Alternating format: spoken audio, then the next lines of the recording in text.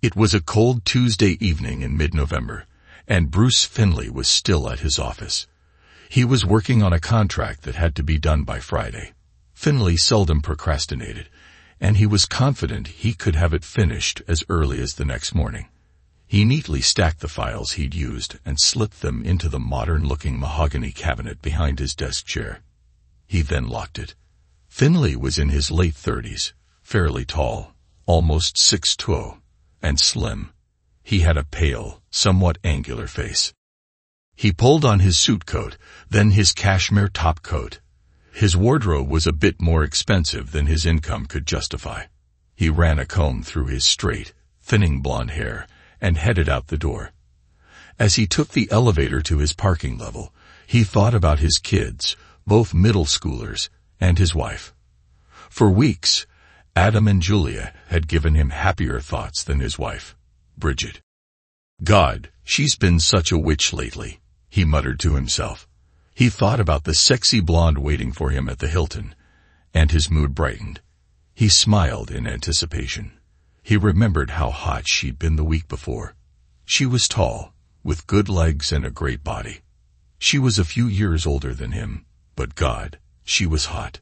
He'd never had anything like hers. She really got into it. Jesus, did she have a hot body? She could almost squeeze him off without him moving. But then, what fun would that be? He chuckled softly to himself as he headed down the dimly lit, 80-foot parking ramp to level 4, looking forward to the coming 2 hours in suite 606. He strolled leisurely towards his car, through the shadows of the ramp.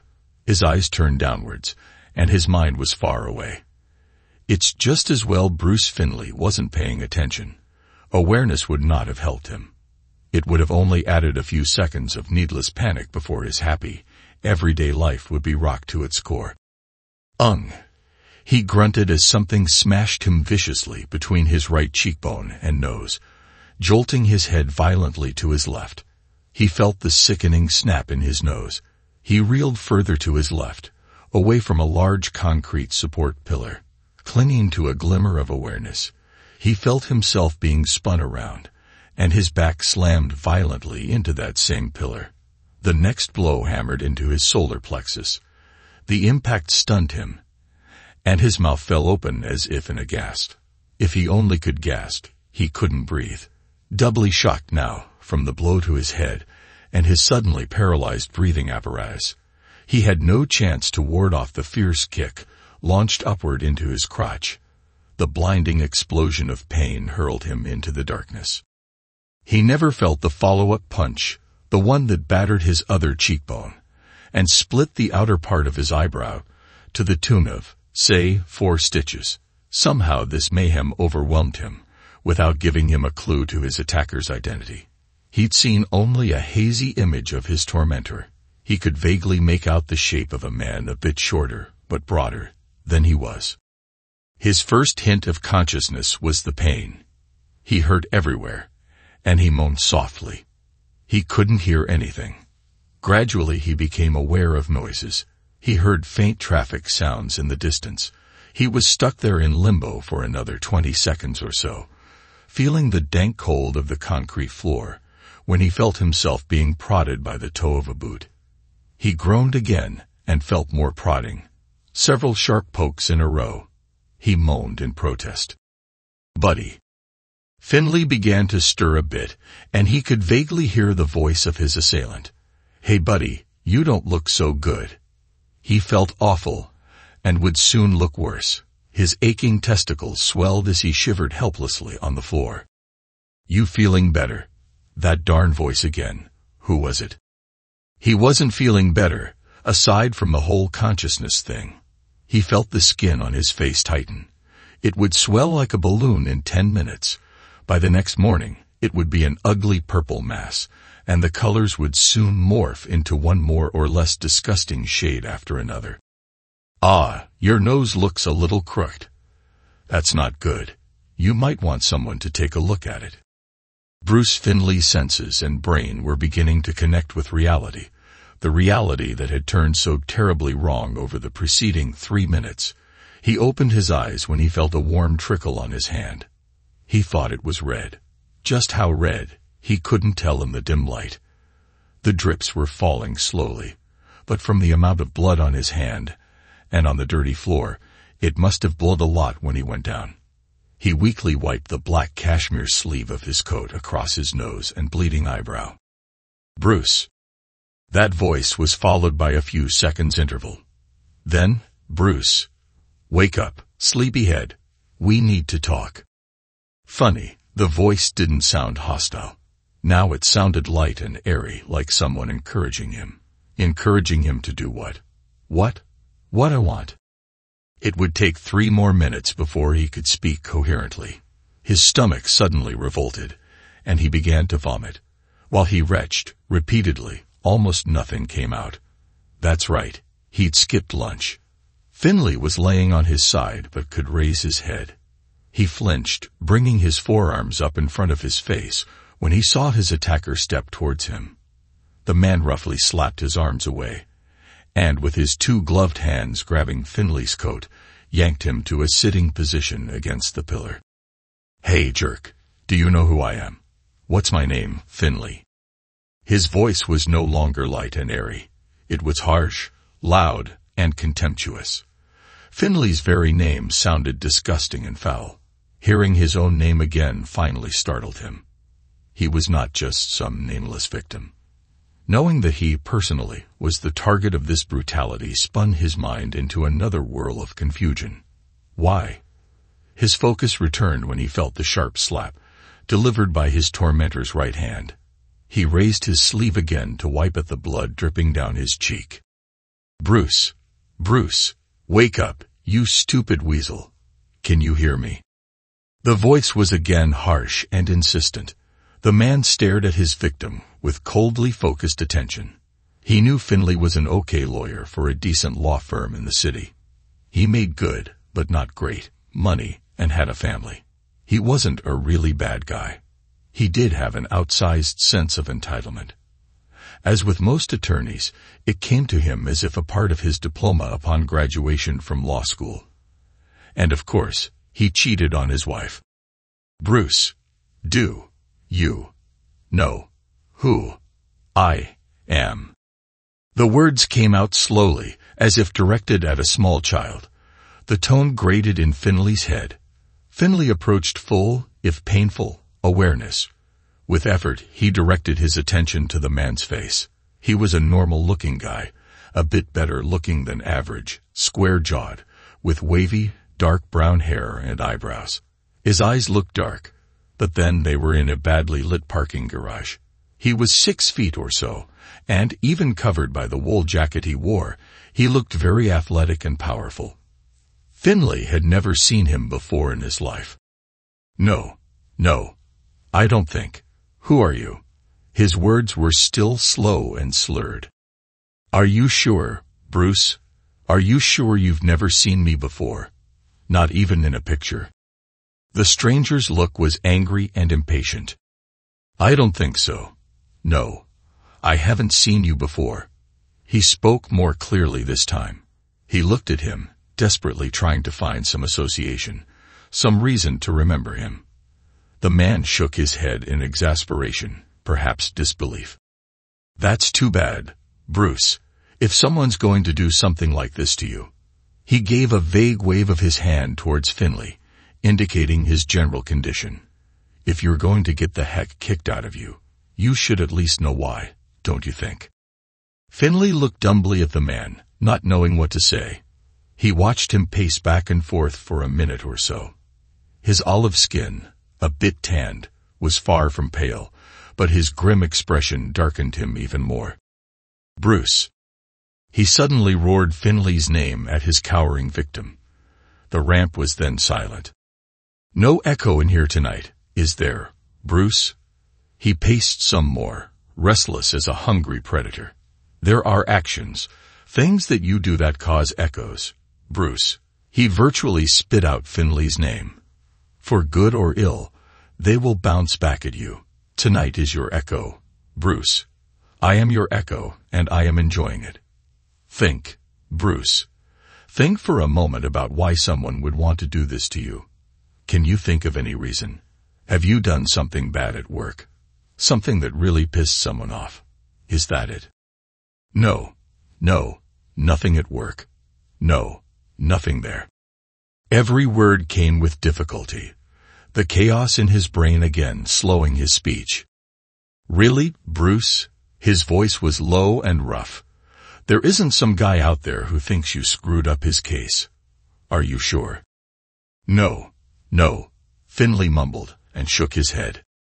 Well, his interrogator paced in frustration for a good 20 seconds. How about your wife? Do you think Bridget could be mad enough at you to hire me? Would she pay me to deliver this little message?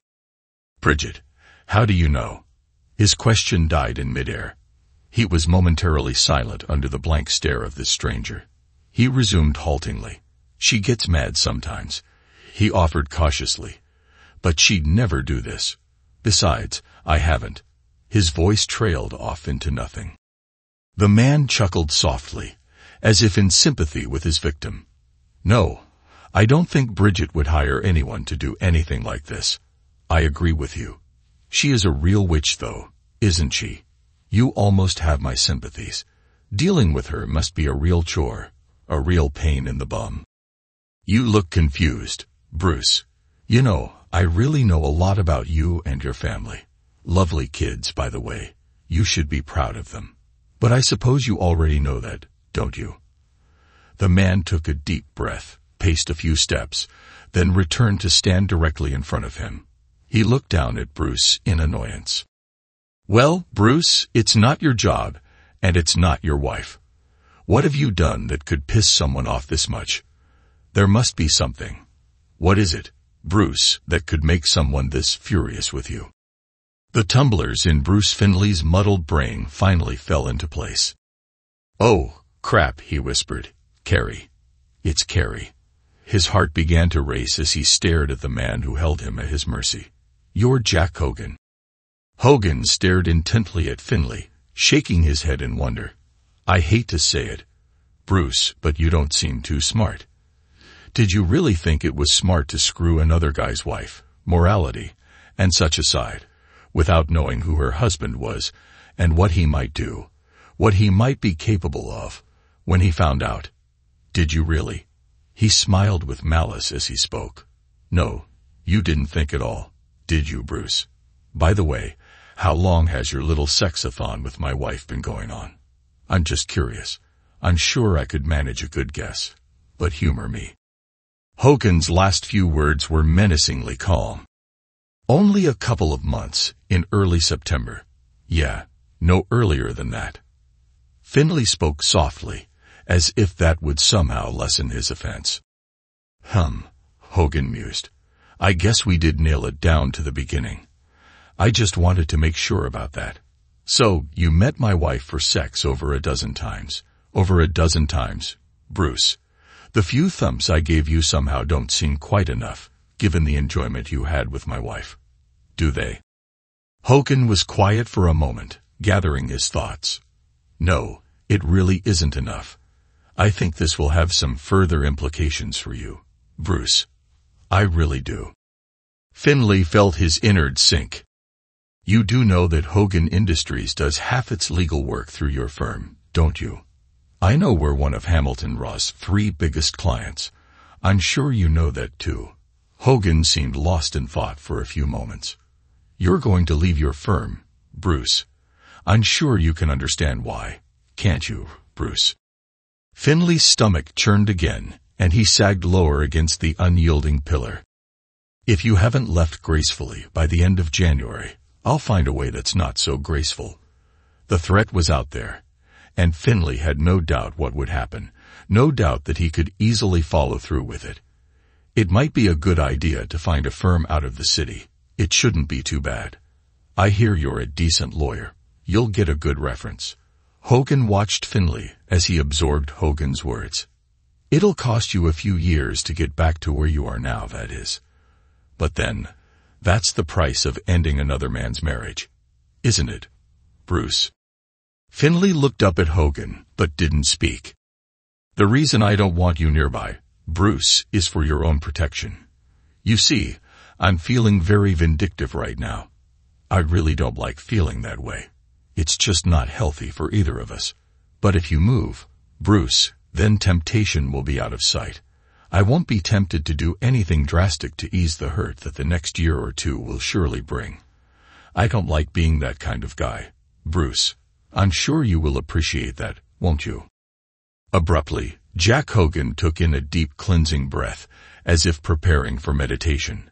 Bruce, I'm sorry we had to meet like this, but it had to be done, from my point of view, of course. Let me explain what's going to happen. Finley sat quietly, aching and feeling hopeless about his future, hardly able to listen as Hogan spoke. He glanced upward as Hogan continued. You are going home, and regardless of how you explain this evening, and your unfortunate appearance, we have never met. You will go on with your life, carrying this little memory with you, of course. Nothing more will happen to you, not from me at least, for your little dalliance with my wife. Hogan paced back and forth for a few moments, looking at his victim. But Bruce, don't think too much about this evening. Don't be tempted to call the police. That would be a serious error. He was speaking softly by then, like a patient teacher to a student. And you've seen how I deal with serious errors. There will be no physical evidence. In 30 minutes, everything I'm wearing will be ashes. I'll have no marks on me. Even my knuckles won't be bruised. Padded gloves, you see. I will have an alibi and a set of excellent pictures of your last few episodes with my loving wife. Hogan seemed calmer. He spoke softly and self-assuredly as he did each day at his office. Finley sat numbly, thinking about the veiled threat of those pictures. Hogan had thought about sending the evidence to Finley's wife, but decided not to. She would have enough difficult questions for him when he got home. Hogan thought about Finley's kids. They would handle a divorce better when they were out of high school. He was thankful his own kids were off at college. He could deal with that later. Hogan went on. We've established that your wife is a witch. He smiled at Finley as he said it. I can't imagine what she'd do if confronted with the explicit, high-def, in-the-act proof of your infidelity. It would be frightening. Hogan's grin chilled him. If I have my facts straight, and I do, she also has more money than you have. You have plenty of reasons to stay quiet. Finley looked at him numbly. Any thoughts of revenge were long gone. They'd never even started. One final thing, and our evening will be complete. Hogan glanced at his watch. You need to get a move on to get to the Hilton. You don't want to be late for my wife, do you? What? Why would I see? Finley looked shocked and bewildered. You are going to meet my soon-to-be former wife, as scheduled. She will see what I've done to you, and you won't speak a word of that to her. Will you, Bruce? You won't be staying long, however. You will deliver a message, a very important message, for her at least. First, you will tell her you are never going to see her again. You are going to call her a 304, she hates that word, and a witch. Then you will tell her that you are sorry you ever met her. I would guess that, by now, it's the truth, isn't it, Bruce? Finley didn't respond. Before you leave her, Hogan continued, you will give her these. He handed Finley a large envelope that held 3 8x10 photos of Finley and Hogan's wife having sex, and a smaller envelope filled to a 1.5-inch thickness. He then handed him a passport, motioning for Finley to put both items in the larger envelope. There is some cash and a credit card in the envelope, as well as the passport. There's also a ticket to Mexico City. Hogan smiled to himself, remembering how much his wife disliked Mexico. It takes off at 11 tonight.